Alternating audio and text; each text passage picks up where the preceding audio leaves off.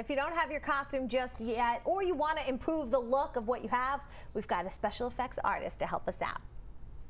No costume required, but if you want to feel a little more festive this Halloween, there is a way to kind of up your game with makeup. So Ali Cara is here. Talk to me about what you're coming up with now.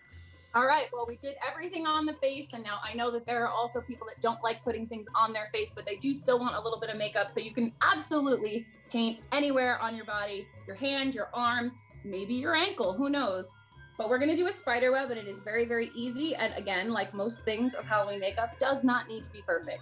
So I'm gonna take my hand right here, and I'm gonna start, let's just start right here. You pick one base spot, and that's where you're gonna branch all of the rest of your webs from.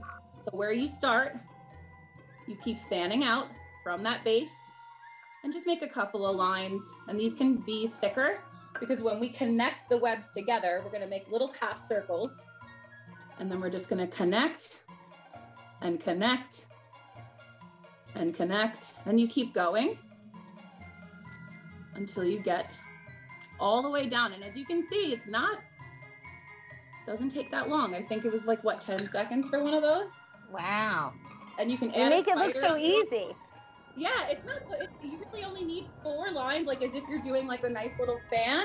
And then you just go down in the opposite direction with the half circles, and you can keep going. You can make this go everywhere. I've had people cover their body with spider webs and it just looks so cool. Awesome. So just grab a black shirt and you're ready to go.